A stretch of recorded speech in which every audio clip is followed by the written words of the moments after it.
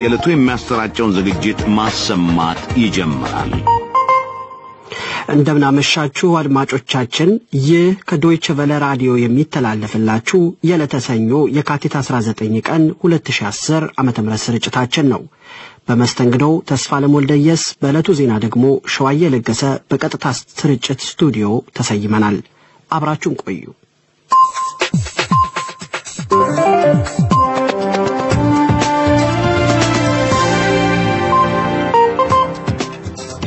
ከምሽቱ የዜና ወጃ በኋላ በሚቀርበው የዜና መጽሔታችን አራት ጉዳዮችን እንመለከታለን። በነቀምት ከተማ የዛሬ ተቃውሞ፣ በኢትዮጵያ ወቅታዊ የፖለቲካ ሁኔታ ላይ የመድረክ መግለጫ፣ Human Rights Watch ያስቸኳይ ጊዜ አዋጁ ለሌላ ዙር የሰብአዊ መብት ጥሰት ያጋልጣል ማለቱንና በሪያድ ፌስቲቫል የኢትዮጵያ ተሳትፎን አስመልክቶ የተጠናቀሩ ዘገባዎች አሉን። ሳምንታዊ መሰናዷችን ማህደረ ዜና የኢትዮጵያን የወቅቱን የፖለቲካ ውጥንቅጥ ይተነትናል። በሳምንቱ መጨረሻ የተከናወኑ ስፖርታዊ ጉዳዮችን የሚዳስሰው የስፖርት ዝግጅታችንም ተሰናድቷል። እነዚህ ዝግጅቶቻችንን በራዲዮ በ11995 ኪሎ ሄርዝ 25 ሜትር ባንድ እና በ15275 ኪሎ ሄርዝ 19 ሜትር ባንድ ላይ ማድመጥ ትችላላችሁ። በሳተላይት በአረብ ሳት በደራ 4 በ11996 ሜጋሄርዝ DWA 226 ዲግሪ ኢስት ላይ ታገኙናላችሁ።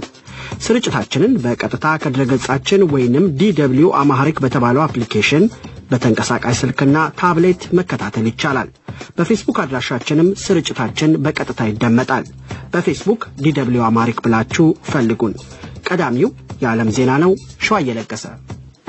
በመጀመሪያም ዋና ርዕሰ ዜናዎቹ በዛሬው ዕለት በነቀምቴ ከተማ የተቃውሞ ድምጻቸውን ለማሰማት አደባባይ በወጡ ነዋሪዎች ላይ የመከላከያ ሰራዊት ተኩስ መክፈቱን የከተማዋ ነዋሪዎች ለዶይቸ ቬለ ገለጹ። እስካሁን በተኩሱ የተጎዳ ስለመኖሩ ግን አልታወቀም። የኬንያ ከፍተኛ ፍርድ ቤት ከሀገር የተባረሩት የተቃዋሚ ፓርቲ አባል መመለስ እንዲፈቅድ የሀገሪቱን የስደተኞች ጉዳይ ባለስልጣን በዛሬው ዕለት አዘዘ። ከመቶ በላይ ሴት ተማሪ ልጆች ናይጄሪያ ውስጥ በቦኮ ሐራም ከታገቱ ከቀናት በኋላ ተማሪዎች ወደ ትምህርት ገበታቸው ለመመለስ መፍራታቸው እየተነገረ ነው። የሀገሪቱ ፕሬዝዳንት የጸጥታ ኃይሉ የታገቱትን ወደ ቤተሰቦቻቸው ለመመለስ እርግጠኛ ለመሆን እንዲሰራ ትዕዛዝ አስተላልፈዋል። የደቡብ ሱዳን ግማሽ የሚሆን ዜጋ በከፋ ረሃብ አፋፍ ላይ ይገኛል ሲል የተባበሩት መንግስታት ድርጅት አስጠነቀቀ። ዜናው በዝርዝር ምዕራብ ኦሮሚያ ነቀምቴ ከተማ በዛሬው ዕለት የተቃውሞ ድምጻቸውን ለማሰማት አደባባይ በወጡ ነዋሪዎች ላይ የመከላከያ ሰራዊት አባላት ተኩስ መክፈታቸውን የከተማዋ ነዋሪዎች ለዶይቸ ቬለ ገለጹ። ነዋሪዎቹ አደባባይ የወጡት በሳምንቱ መጨረሻ ላይ በቅርቡ ከስር የተፈቱትን የኦሮሞ ፌደራሊስት ኮንግረስ አመራር አባላት በመከላከያ ኃይሎች ወደ ከተማዋ እንዳይገቡ መደረጋቸውን በመቃወም እንደሆነ ማንነታቸው እንዳይገለጽ የጠየቁ የነቀምት ነዋሪ ተናግረዋል። የመከላከያ አባላት በተኮሱት ጥይት ግን እስካሁን የተጎዳ አለመኖሩን ነው የገለጹት። እዚህ በከጃማ በሚባል ቦታ ሰፍሮ ያሉ የመከላከያ ሰራዊት አባላት ሰዎች ላይ ተኩስ ከፍተዋል። አሁንም ሁኔታው አልረገበም። አሁንም እየተኮሱ ይገኛሉ። ማህበረሰቡም እየሸሸ አይደለም። መከላከያ ከተማዋን ለቆ እንዲወጣ እየጠየቁ ነው። እስካሁን ባለ መረጃ ግን የቆሰለም የሞተም የለም።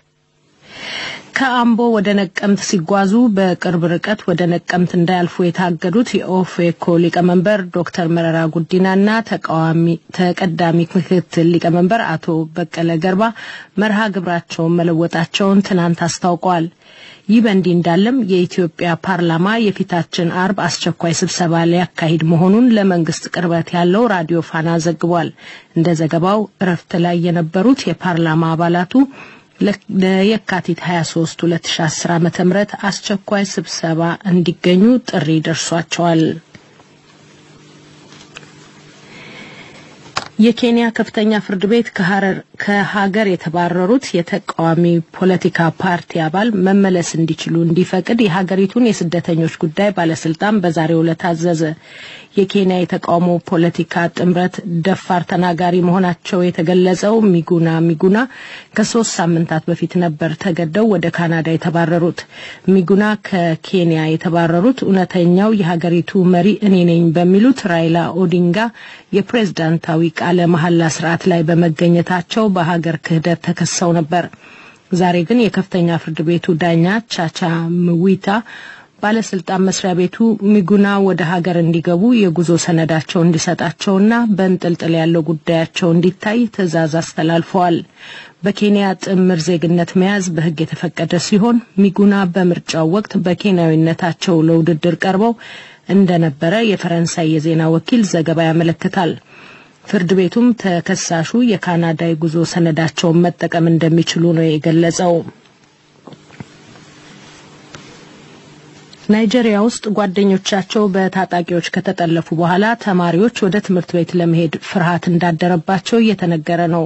ከአንድ ሳምንት በፊት ነበር የጽንፈኛው ቦኮ ሐራም ታጣቂዎች ሰሜን ናይጄሪያ ዮቤ ግዛት ውስጥ ከሚገኝ ትምህርት ቤት 110 ሴት ተማሪ ልጆችን አግተው የወሰዱት። ዳፒች በተባለችው ከተማ የሚገኘው የመንግስት የሆነው የሳይንስና ቴክኒክ ኮሌጅ ከዛ ወዲህ ተዘግቶ ነው የሰነበተው። በዛሬው ዕለት መምህራን ወደ ስራቸው ቢመለሱም ተማሪዎች ግን አልመጡም። አንድ ወላጅ እንደገለጹት ሁለቱ ልጆቻቸው ወደ ትምህርት ገበታቸው ለመመለስ ፍርሃት አድሮባቸዋል። የሀገሪቱ ፕሬዝዳንት መሐመዱ ቡሃሪ በርካታ ልጆች የተጠለፉበትን ሁኔታ ብሔራዊ አደጋ ብለውታል። መንግስታቸው የታገቱት ልጆች በሰላም ወደ ቤተሰቦቻቸው እንዲመለሱ የሚችለውን እንደሚያደርግም ዛሬ ገልጸዋል።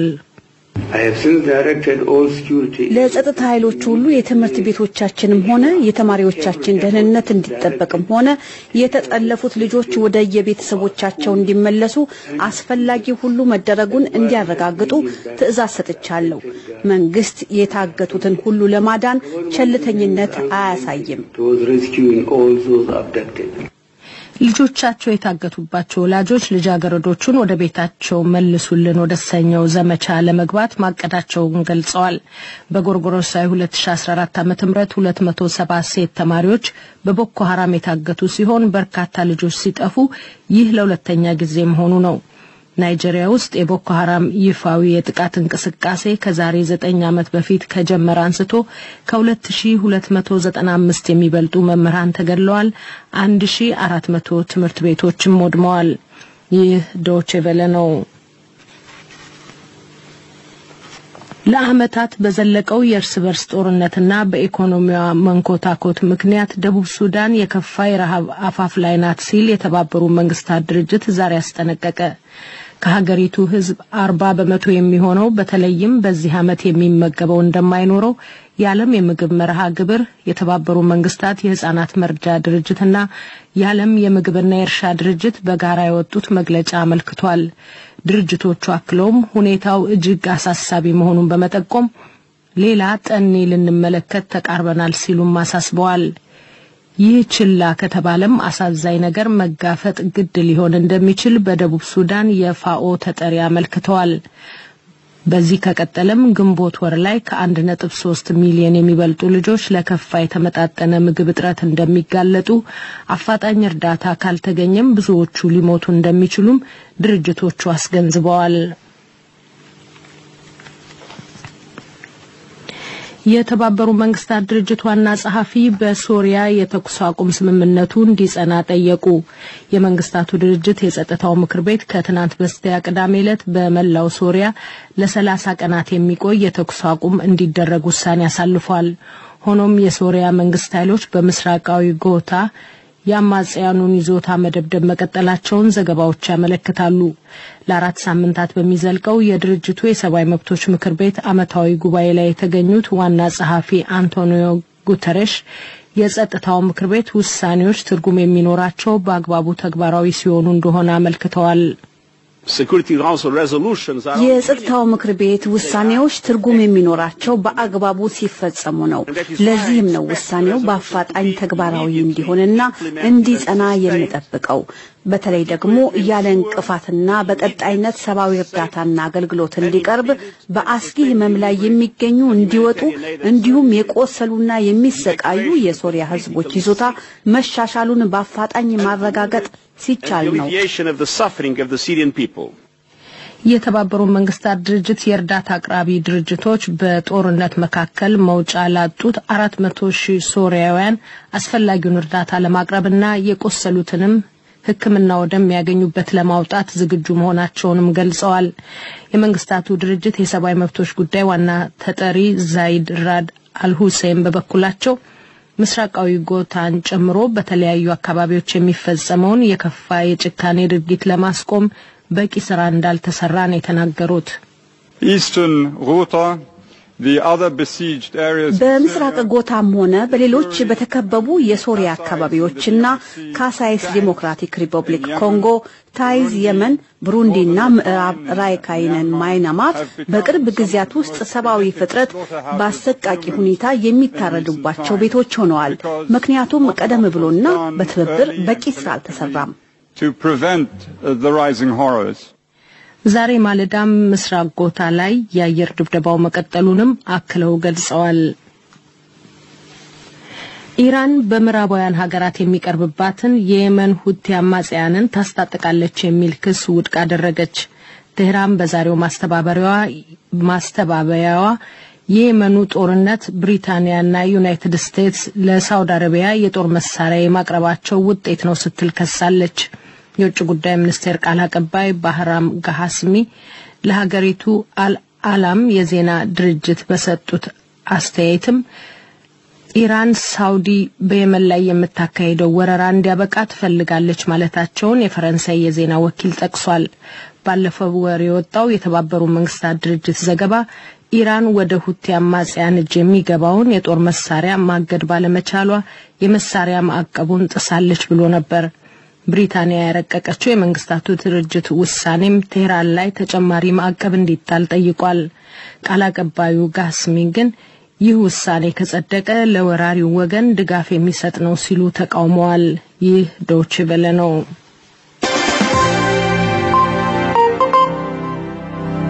ዶይቼ ቬለ የዓለም ዜናውን ለማጠቃለል ዋና ዋናዎቹን በድጋሚ ላሰማችሁ። በዛሬው ዕለት በነቀምቴ ከተማ የተቃውሞ ድምጻቸውን ለማሰማት አደባባይ በወጡ ነዋሪዎች ላይ የመከላከያ ሰራዊት ተኩስ መክፈቱን የከተማዋ ነዋሪዎች ለዶይቼ ቬለ ገለጹ። ሆኖም እስካሁን በተኩስ የተጎዳ ስለመኖሩ አልታወቀም።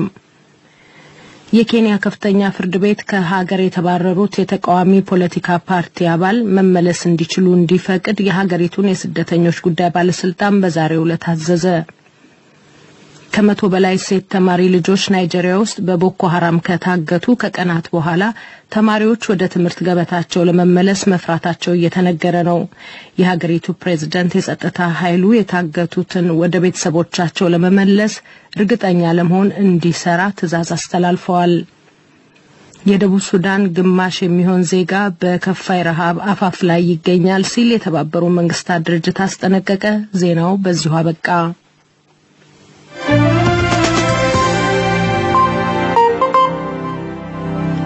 የምሽቱን የዓለም ዜና ያስደመጠችን ሸዋዬ ለገሰ ነበረች።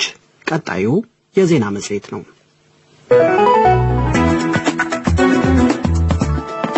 የዜና መጽሔት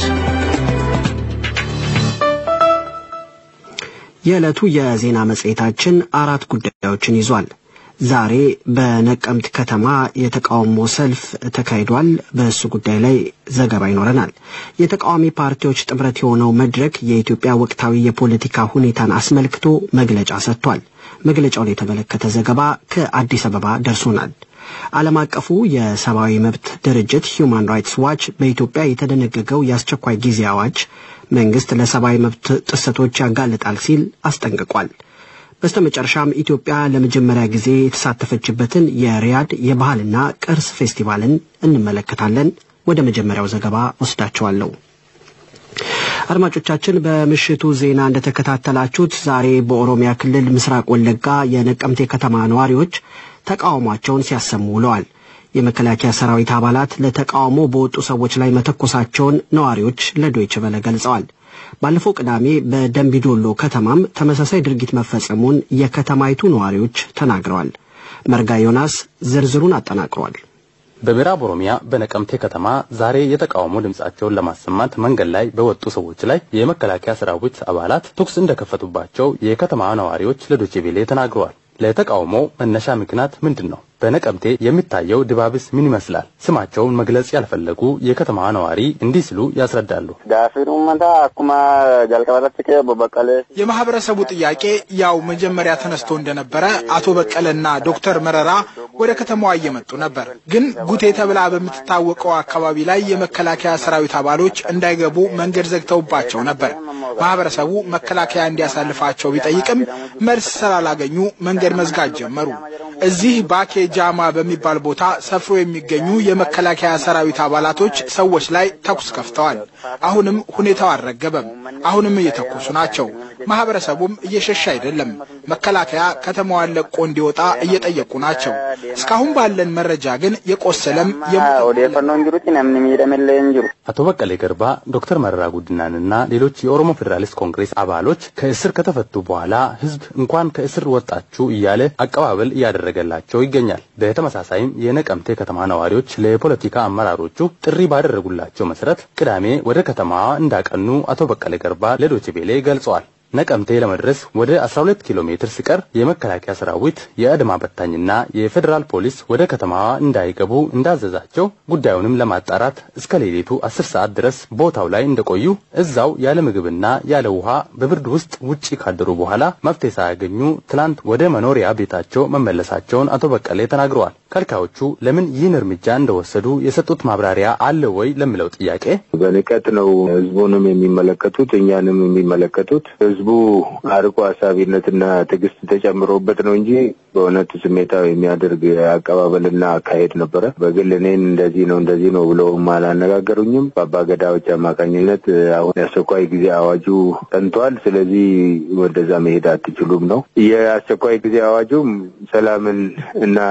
መረጋጋትን ለማምጣት ነው እቅዱ እና የኛም ጉዞ ለዚህ ለሰላምና መረጋጋት አጋዥ ነው እንጂ ተዛራሪ ባለመሆኑ የኛ እዛ መገኘት ኮማንድ ፖስቱን ወይንም ደግሞ አስቸኳይ ጊዜ አዋጁንም የሚጥስ አይደለም የሚል ነገር ነው ያነሳውላቸው። አስቸኳይ ጊዜ አዋጁም ደግሞ በሌሎች ቦታዎች የጸና አይደለም። ምክንያቱም ያን ቀን በተያዝንለት ቢያንስ በ5 ከተማዎች ጎራ ብለን ህዝቡን አነጋግረን ስጦታዎችን ተቀብለን ህዝቡም እኛም ምስጋናችንን አቅርበን ህዝቡም ደስታውን ገልጾልን ተለያይተናል። የነቀምትን ምን ልዩ እንደሚያደርገው ማን አምባገነን በዚህ አይነት ሁኔታ ይሄን ነገር እንደመራው ለምን እቅድና ዓላማ እንደሆነ አናውቅም። ምናልባት እዛ አካባቢ ሰፍሮ ካለው መከላከያ ሰራዊትና እዛ አካባቢ ከሚያስተዳድረው የከተማ አስተዳደር የተጠነሰሰና ህዝቡን ወደ ሁከት ውስጥ ለማስገባት ሆን ተብሎ የተፈጠረ ችግር ነው የሚመስለኝ እንጂ ይሄ የኮማንድ ፖስቱ ወይንም ደግሞ የአስቸኳይ ጊዜ አዋጁ ጋራ የተያያዘ በቅንነት ላይ የተመሰረተ አካሄድ ነው ብዬ አልገምትም። በተመሳሳይም በምዕራብ ኦሮሚያ በደምቢዶሎ ከተማ ቅዳሜ ዕለት ከእኩለ ቀን በኋላ የመከላከያ ሰራዊት አባላት ወሰዱ በተባለው የቱክስ እርምጃ ሰዎች እንደቆሰሉና እንደሞቱም ዘገባዎች ያመለክታሉ። ስማቸው እንዳይገለጽ የፈለጉ ግለሰብ ያለውን ሁኔታ በተመለከተ ተከታዩን አጋርቶናል። እስራኤል ዳንሳፋቱ ዱሁዳ ተዳቤታ ወንጌል ለለቡ እስራኤል ዳንሳ የተባለው የወንጌላዊት ቤተክርስቲያን ሰባኪ ደምቢዶሎ ለሰበካ እንደሚመጣ ዝግጅት ነበር። ይህም በተመለከተ ሰዎች በድምጽ ማጉያ ማስታወቂያ ሲያደርጉም ነበር። መከላከያ እነዚህን ሰዎች ለምን ማስታወቂያ ታደርጋላችሁ በሚል ይዘዋቸው መደብደብ ጀመሩ። ቄሮቹ ደግሞ ለምን ሰዎቹን ትመታላችሁ ለቀቋቸው በሚል ግጭት ተፈጠረ። መከላከያም በቀጥታ ወደ ሰዎቹና ለገበያ የወጡ ሰዎች ላይ መተኮስ ጀመሩ። ከቆሰሉት ውስጥ 2 ሰዎች በሞት አፋፍ ላይ ይገኛሉ።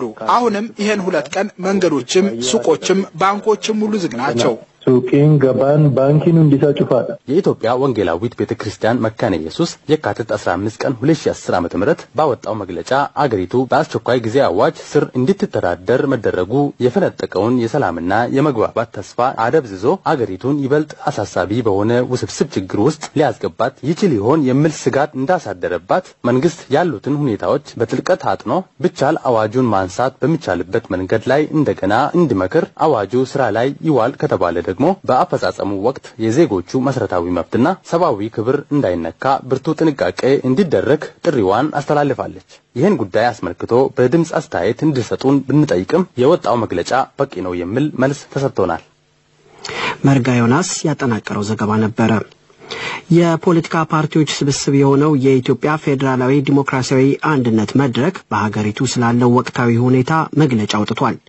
13 ነጥቦችን የያዘው የመድረክ መግለጫ በሀገሪቱ ይታያሉ ያላቸውን ችግሮች ዘርዝሯል። ከነዚህም ውስጥ ህዝብ ለመንግስት ጥያቄ ለማቅረብ ሲንቀሳቀስ ተመጣጣኝ ያልሆነ እርምጃ እንደሚወሰድበት የሚጠቅሰው ይገኝበታል።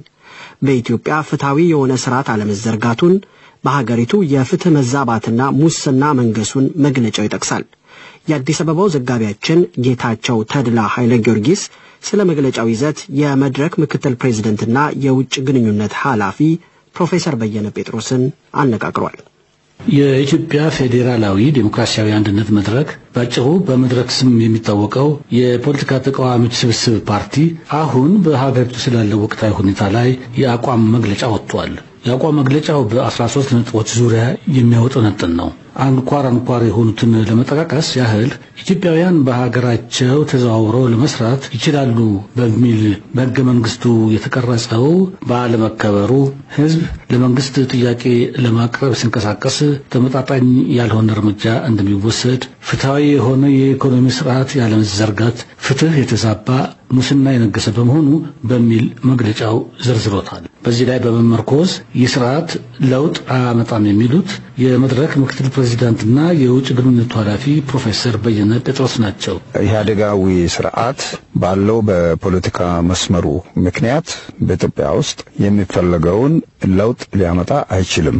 ስለሆነም በወቅቱ የመድረክ ጥሪ አንድ ሁሉን አቀፍ የሆነ ሁሉም ባለድርሻ አካላት ማለትም የተደራጁ ፖለቲካ ፓርቲዎች ሀገር ውስጥም ሆኑ ውጭም ያሉት ኢህአዴግንም ጨምሮ የውይይት እና የድርድር መድረክ በአስቸኳይ መፈጠር አለበት። ለዚህም እኛም የበኩላችንን ትግል እናደርጋለን። ያው ከዚህ በፊት እንደምናደርገው ሁሉ ህዝባችንም አቅጣጫው ይሄ መሆን እንዳለበት አውቆ ኢህአዴግ አሁንም ያረጋቸው ጥቂት ሰዎችን ቦታ የመቃየር አይነቱ ነገሮች ያው የውስጡን የሚገዛበትን ስርዓት ጥንካሬ ለማምጣት እንደሆነ እንጂ ለሀገራዊ ጥያቄው መፍትሄ ሰጭ እንደማይሆን በእርግጠኝነት ማመን ይኖርበታል። ለዚህ ምን ያህል ከሁሉም ተቃዋሚ ስብስብ ጋር አብሮ ለመስራት ፈቃዱ አለ በማለት ጥያቄውን አቅርበላቸው እኛማ ሌላ እንግዲህ እንደ ተደራጀ ፖለቲካ አካል ይሄም በአገሪቱ ፖለቲካ ለውጥ የተሻለ ለማምጣት ጥረት ያደረገ እንደቆየና አሁንም እዚያ ውስጥ እንዳለንበት በፖለቲካ ህይወታችን ውስጥ ለዚህ ተግቶ ከመስራት ሌላ አማራጭ የለንም። አሁን እኛ ትልቁ ስጋታችን ህዝባችን ከዚህ ኢህአዴግ ከሚያረጋቸው ይሄ እንደው ስርዓቱን ዝም ብሎ እየነካካ ከሚያረጋው ጨዋታ ብዙ ለውጥ የሚመጣ እየመሰለው እንደሆነ ስጋት አለን። ለዚህ አካሄድ ጥሪ አለን የሚሉት ፕሮፌሰር በየነ ጴጥሮስ በማያያዝ ከዚህ የወጣ ነገር አሁን ኢህአዴግ በሚያረጋቸውና በሚነካካቸው ምንም ሊመጣ እንደማይችል ኢትዮጵያ ህዝብ ሊገነዘብ ይገባል። በፖለቲካ ፓርቲነት የተደራጁም አካላት ይሄንኑ ተገንዝበው ኢህአዴግ ከአንዳንዶቹ ጋር እየተዋየው ነው እየተደራደርኩ ነው የሚለውን ሁሉ ጨዋታ የትም እንደማይደርስ የጊዜ መግዣ እንደሆነ አውቀው አሁን ለምናደርገው ጥሪ ዙሪያ ሁሉም መረባረብ እንዳለበት ይሄንን ማስገንዘብ እንፈልጋለን። ጌታቸው ተድላ ኃይለ ጊዮርጊስ ለዶይቼ ቬለ ራዲዮ ከአዲስ አበባ።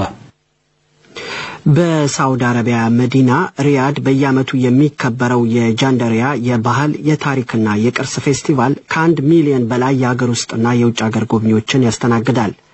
ለ3 ሳምንት ለጎብኚዎች ክፍት ሆኖ የቆየው 32ኛው የጃንደሪያ ዓመታዊ ፌስቲቫል የሳውዲ አረቢያን ባህላዊ ታሪካዊና ሃይማኖታዊ ምህዳር የሚያሳዩ በርካታ የሚዳሰሱና የማይዳሰሱ ቅርሶች፣ ትውፊቶች፣ ባህላዊ ጭፈራና ውዝዋዜዎች ቀርበውበታል። ኢትዮጵያም ሪያድ በሚገኘው ኤምባሲዋና በሪያድና አካባቢው በሚኖሩ ኢትዮጵያውያን ተወክላ ለመጀመሪያ ጊዜ በዚሁ ፌስቲቫል ላይ ለ3 ተከታታይ ቀናት ተሳትፋለች። ፌስቲቫሉን የታደመው የሪያዱ ዘጋቢያችን ስለሺ ሽብሩ ተከታዩን ዘገባ ልኮልናል። በሰሜናዊ ሪያድ 42 ኪሎ ሜትር ርቀት ላይ በሚገኘው የጀናድሪያ አካባቢ በሚገኝ እጅግ ሰፊ ቦታ ላይ ነው አመታዊው የጀናድሪያ ፌስቲቫል የሚከበረው። መጠሪያውን የሚያገኘው ከሚከበርበት ቦታ ላይ ነው። አዘጋጆቹ ይፋ እንዳደረጉት እስከ 1 ሚሊዮን የሚጠጋ ጎብኚ በ3 ሳምንት ቆይታው ጀናድሪያን ተመልክቷል። በተለይ እስከ ምሽቱ 6 ሰዓት ጀናድሪያ በሰው እንደተጨናነቀች 3 ሳምንት ሰንብታለች። ንጉስ ሰልማን ቢን አብዱልአዚዝም አንዱ ምሽት ከነቤተሰቦቻቸው ታዳሚ ነበሩ። ሳውዲ አረቢያ እንደ ታላቅ ክስተት በመተወሰው አመታዊው የጀናድሪያ ፌስቲቫል ጥንታዊ ታሪክና ባህሏን ከዘመናዊ ስልጣኔዋ ጋር ጎን ለጎን ይዛ ትቀርባለች። ከጥንታዊ ግመሎቿ እስከ ዘመናዊ አውቶሞቢሎቿ በአካልም በፎቶግራፍም ይታደማሉ። ከጥንታዊው ጦርና ጎራዴ እስከ ዘመናዊው ሚሳኤልና ብረት ለበስ ታንኮቿ ጭምር የፌስቲቫሉ አካል ነበሩ። በዲፕሎማሲው መስክ ያለፉባቸውን ጉዞም ሆነ ዛሬ የደረሱበትን ደረጃ በጉምሩክና አደንዛዥ እጽ ቁጥጥርና ክትትል ከባህላዊው ጀምሮ ዛሬ እስከደረሱበት ስልጡንና ብቁ የተባሉ አነፍናፊ ውሾቻቸው ድረስ በአካል አቅርበው ለታዳሚው አሳይተዋል። የዘንድሮዋ የክብር እንግዳ ህንድ ነች። የክብር እንግዳው ሰፊ ቦታ ይዞ 3ቱንም ሳምንት ጎብኚዎችን ይቀበላል።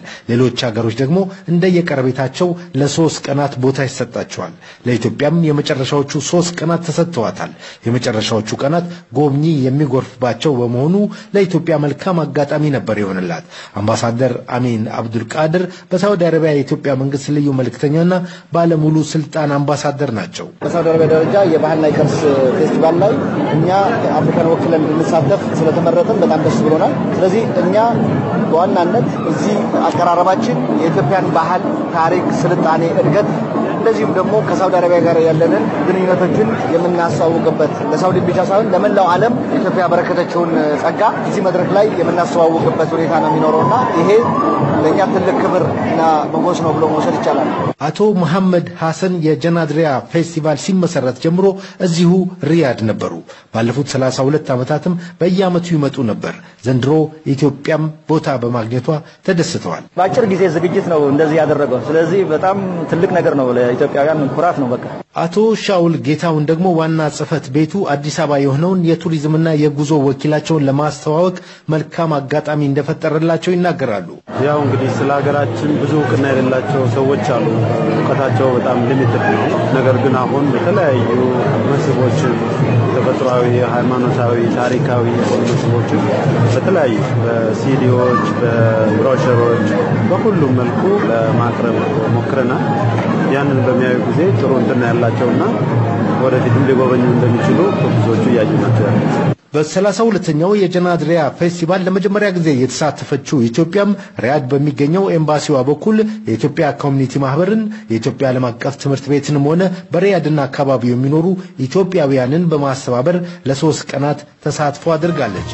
በተለይ የቡና ስነ ስርዓቱና የተማሪዎቹ ባህላዊ ውዝዋዜ የብዙዎቹን ጎብኚዎች ቀልብ ሳበ ነበር።